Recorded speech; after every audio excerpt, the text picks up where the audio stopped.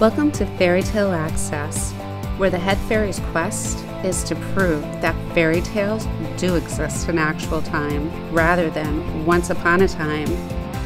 Together, we will unravel the heroes, young and old, who turn dreams into reality.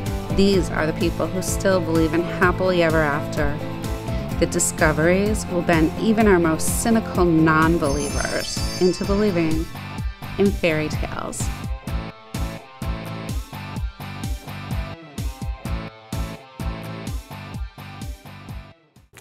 Hi, welcome to Fairy Tale Access. I am so excited to introduce you to Martin Herman, the author of this extraordinary detective mystery series, the Will James series. Thank you for being here. It's such a pleasure. Thank you.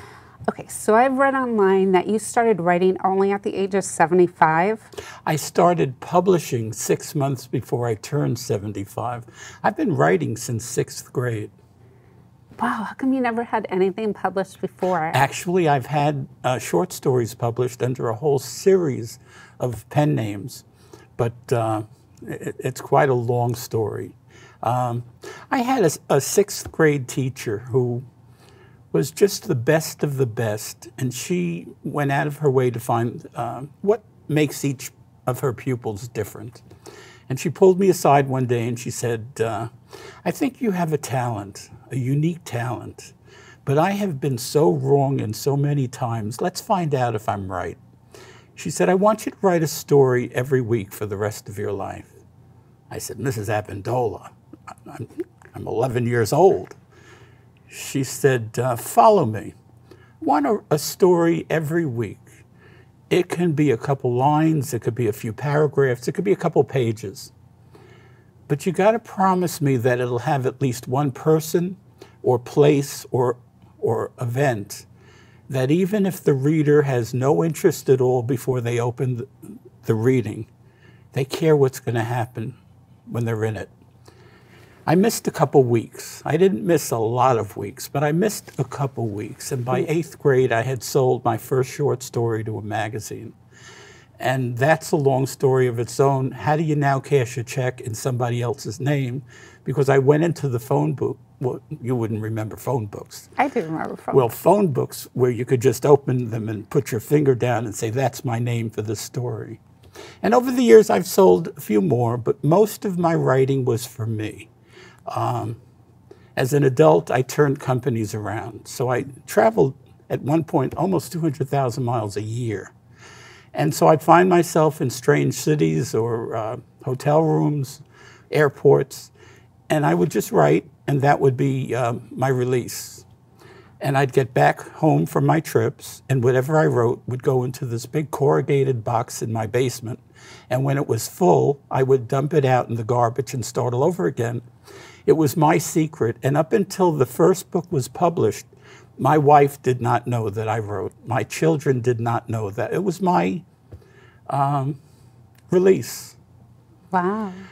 And so one of the stories that I wrote on one of those trips, I was on an airplane for, it seemed like ever, in LAX, and it wasn't going anywhere. And out of boredom, I picked up a copy of USA Today that was left by my hotel room door that morning. It was in my attaché case. I opened it up, and my eye went to a small news item about a sting operation that FBI had chosen to do against a group of elected officials, some national, some local, who they thought were on the take. And all I could think of, show you how some people's minds work. Thomas Jefferson's been my hero since ever. What would Thomas Jefferson have done if somebody said, here's a bushel basket of money. It's now yours. All I want is a little influence. Who could it hurt? Because he was my hero, I really would hope that he'd pick this person up by the scruff of their neck and throw them out the window, and then throw the money out after them. But who knows? You know, he's human. He was always in debt. These poor souls who were caught in the sting operation are just human. Who knows? And the more I kept thinking about it, the less interested I was in USA Today, and I pulled out a legal pad and started just writing, what would Thomas Jefferson do? And I played with it until when I returned home on that trip, I had almost 5,000 words and a skeleton of a storyline and the finishing 2 paragraphs. Mm-hmm. And I couldn't get myself to throw it in the corrugated box. So I played with it, and eventually I had 45,000 words. That's almost a book. And kept working on it until I had 70,000 words. Now I was happy, tossed it on a shelf. Fade out, fade in. My younger daughter has several books out, and she found it and started reading it, and she said, you know, Dad, this is really good. It is really good. Well, you aren't my daughter. And when my daughter said it, it didn't have the same meaning it does when you say it. And I said to her, you know, Amy, you're my daughter. What are you supposed to say? It's the worst stuff I've ever seen? And she said, no, it's really good. Publish it. I'll help you. Nah, nobody wants to read my stuff. I do it for me. Eventually, it got down to the point was, you must do this. And if you know my daughter, she never does that. And so she said, call a stranger. I was working with someone who I didn't particularly like. He didn't particularly like me, but there were always 2, 3 books in his attaché case. I printed out a version of the Jefferson Files, and I sent it to him with a little note that said, what do you think? About a week or 10 days later, phone rings, no hello, no how are you. This thing you sent me, who the hell wrote it? I said, I did. He started to laugh. You could never do anything this good. Tell me, what's the secret? Who wrote it? And I said, I did. He finally said, you know what? Here's how the phone call's going to end. I will ask you again. Give me the same stupid answer that is so unbelievable that I have to laugh every time you say it, or I'm going to hang up. Well, he did, I did, and he did. And you published. Well, I called Amy and I said, we're going to publish. She came up between, I live in Connecticut, to my home between Thanksgiving and Christmas in 2014 and helped me to edit it. In February of 2015, we published it, 6 months before I turned 75. Wow, so we have 5 books? Well, actually 7. I have a book of short stories I wrote with Amy, and I have a biography that I also wrote. So there's 7 out, and I'm working on 3 now. Wow, what are the new 3 about? The new one? The new one? The newest. The new one is about a family of rogues, con men. Oh, okay. And it covers a 400-year period, 8 generations of really good confidence men and women. And it starts in the 1600s in Liverpool, England, and I finally take you to America. And I'm in generation 3, and I can't wait to get to it every night. Oh, that sounds fantastic. All right, so I'm sorry that I gave you such a long-winded answer. No, that was perfect. Now we know how you got to write these, but I want to know a little bit about each one. So the Jefferson Files. The Jefferson Files was my way of testing 2 things. First of all, when you have a hero forever and ever, what happens when you find out there's a nick in their armor? And that's a test of them. The test of you is, what do you do about it? Do you muddy their name and say, look what I found out, Thomas Jefferson wasn't terrific? Or do you cover it up? And so I started writing from the viewpoint of 1806, there's a murder, Thomas Jefferson, and a secret society. He knows who did it. Even though he's president, he knows he can't touch them. What does he do? And now you have Today, and a real fan of Thomas Jefferson, grew up loving him to pieces, and finds out about it, and what does he do? And so my big problem was, how do I link here to here, believably? And I found a way to do it that it so pleased me that I can't tell you how I started just to have fun once I realized, here's how I can link the two, and now I continue the story in two different generations. That's how it started. It was never meant to be a series, it was meant to be a book. Actually, it was meant to be a manuscript that was meant to be in a garbage box, but it didn't wind up there.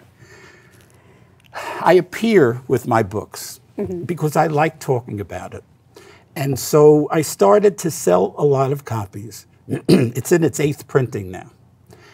And the mail started to come in. Well, I'm a self-published book. You don't get mail.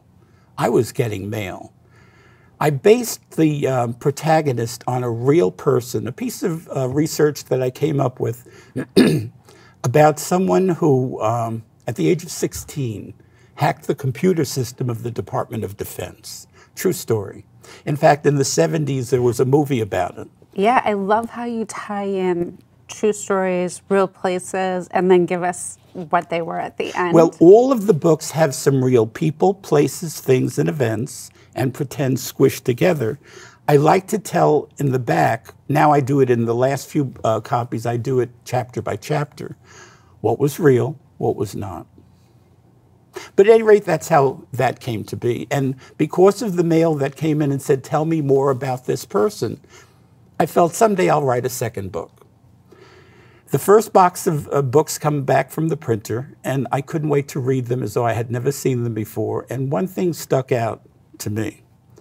I like to think that I create a character that has 360 degrees.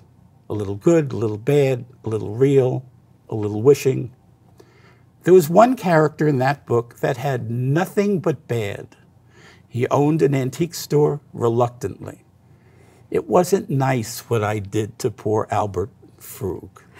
And so I figured, all right, if I write another book... There are people like Albert in the world. But he deserved better from me. He did no harm to me, and here I made this poor, sad sack with nothing redeeming. At any rate, I have this framed permit that during Prohibition was given to people who had to legally make alcohol.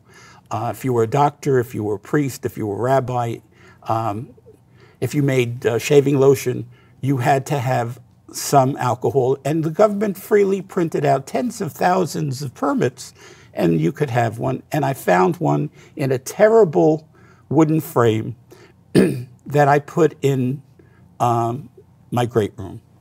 I passed it one day, and instantly I need a book for Albert Frug. They want to know more about Will James. Right. That became this book, The Hidden Treasure. And The Hidden Treasure starts out very innocently.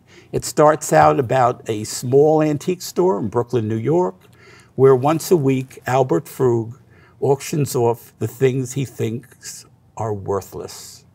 And one of the things is this framed document. Puts it up for $2. Within 10 minutes, 2 different people bid it up to $100,000. What's going on here? As you keep reading, you realize it was worth a lot more than that, but not to everybody, to a specific group of people, including the head of the New York crime family. And that's how it starts. That was really well done. Every single one of these books, I was up all night. Couldn't wait.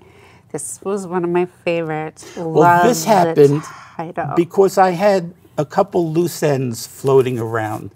I had a really bad guy who had done a terrible thing to his adopted sister. And I needed to finish him off. I love how you finished him off. And that's how that happened. Oh, that was so great. It's like what we all wish would happen. Well, this was the end of the series as far as I was concerned. And I was at a signing, and this 10-year-old girl said, I have a question for you. Will James is supposed to be this computer hacker genius. We're going through times now, 10 years old, we're going through times now where hackers are in charge of the world. How do you not have him involved in that? The return to sender files. Yes. But this had a new wrinkle. So realistic. Well, I did a lot of research. I do a lot of research on all my books, but particularly this one because I'm computer illiterate. At any rate, this has a second wrinkle to it. In the book before, something very traumatic happens to my lead character. Up until the third book, you know very little about him personally, but you know that he can do anything he wants. He's just a strong-willed human being. Well, in the third book, something traumatic happens to someone he really cares about. And so this book opens up on a beach in Bridgeport, Connecticut, with him lying around in the dead of winter because something happened in the previous book, plays out there. I resolve it here. And that was really incredible. The first Tuesday of the month murder files. Well, this is what you do with notes that you have that you can't use elsewhere. I thought that was the end of my series, and I wanted to change, and I found this wonderful jazz musician, and I had heard that he was 90 years old, singing and playing guitar for an 18-piece live orchestra. I went, started a conversation with him, and wanted to write his story. He played with Ella Fitzgerald, Sammy Davis, Billie Holiday, Nat King Cole, Oscar Peterson, John Coltrane. And while I was researching it, I got to go to appearances as well as rehearsals of this 18-piece live orchestra. And it struck me strangely that you had 18 human beings who were in a room, and it didn't matter if the room was this size or this size. They always sat in relation to the same other people. That was their position because of the sound of the instrument they were playing. And very few of them had any idea of anything in the life of the person behind them, in front of them, left or right. They came to play, and then they went home to their world. And it struck me, what if somebody picked off one at a time? Who would target a group of people who have no coherent reason other than they play music?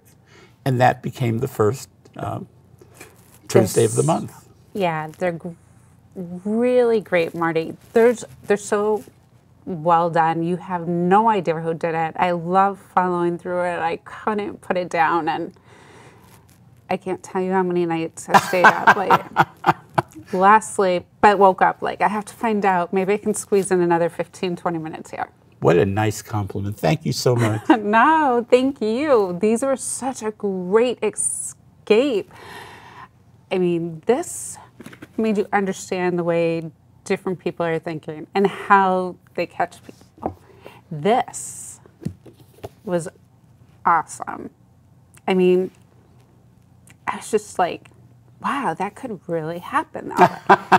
And then the sweet revenge, this is totally epic. For anybody who's had, like, anybody that was really mean to them in their lives.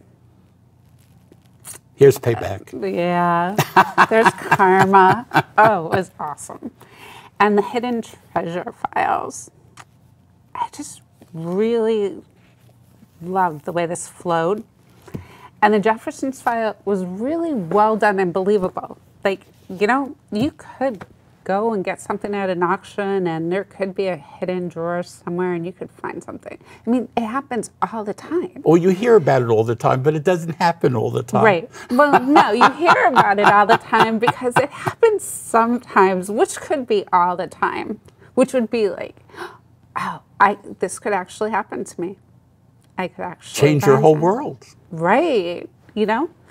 But the ending, I was kind of torn because it also dealt with the wrongly accused and how that affects them, you know, and that turmoil, you know, even after everything's turned over.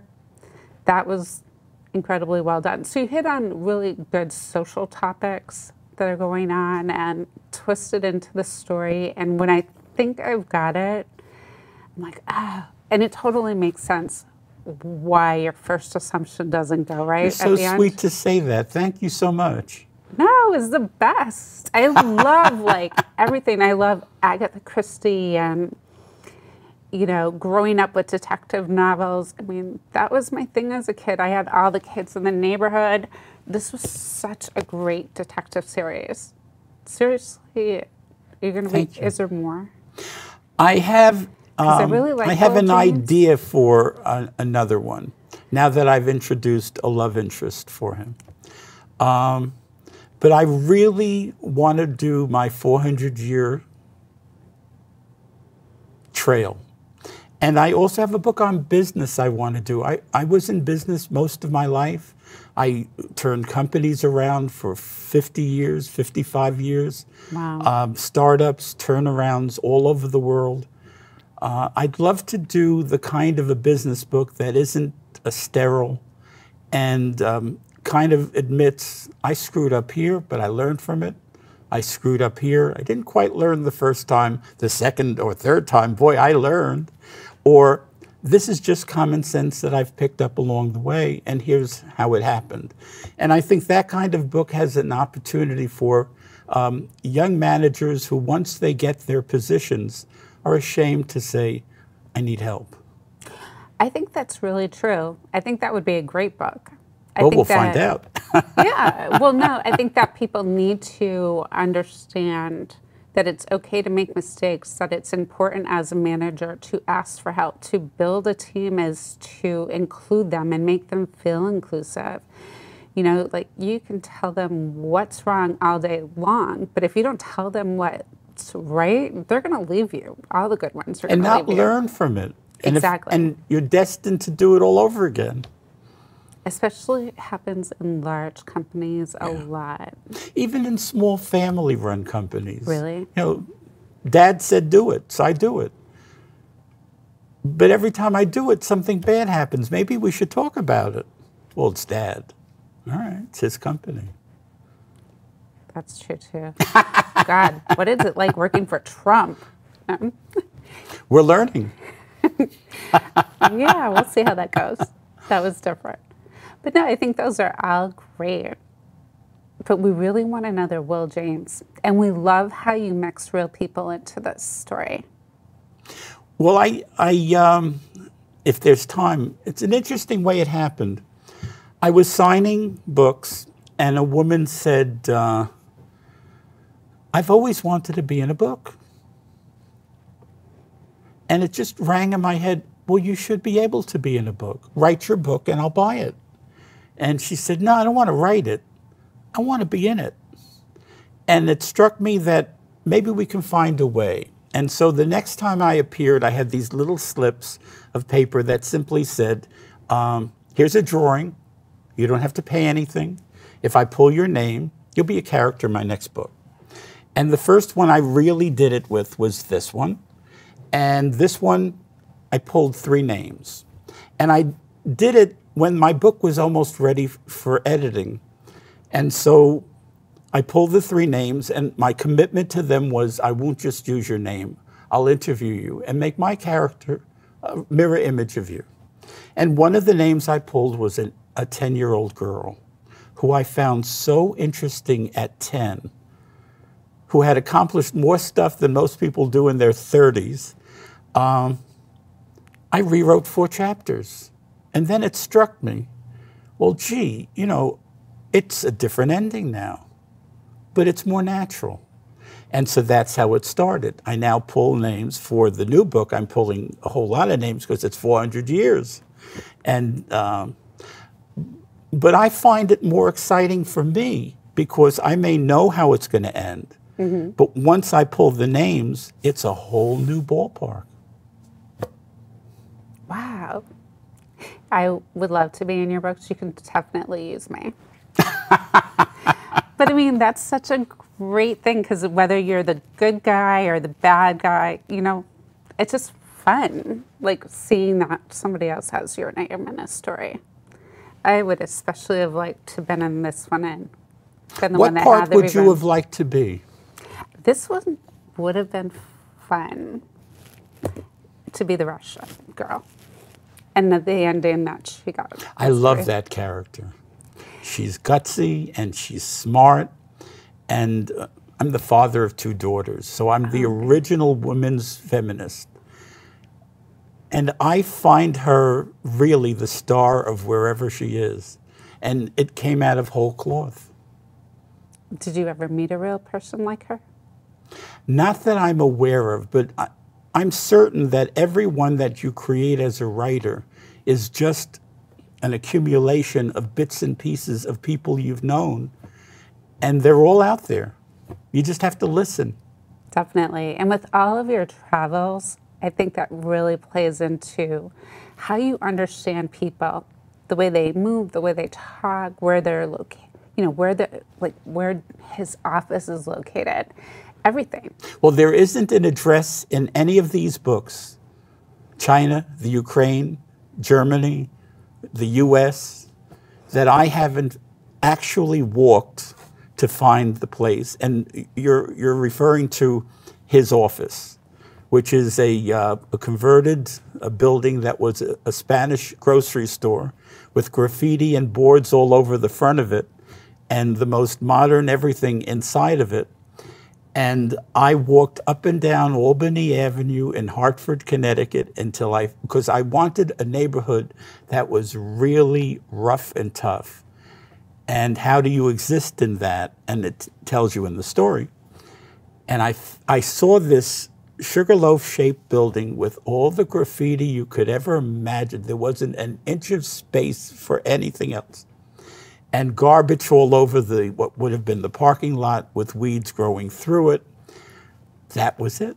That's perfect. Oh, well, you are going to come back and tell us about the next series, right? Oh, it would be my pleasure. Oh, thank you so much for coming in and sharing. Thanks for inviting me. It was a pleasure. As good as reading your books. Totally a fan. Thank you, thank you. Can't wait to see more, too. So until next time, keep asking questions. And if you want a great detective series, you feel like you're in the mood for revenge, you could actually pick up anywhere. But reading from book 1 through 5 is the best way. We'll see you soon. Thank you.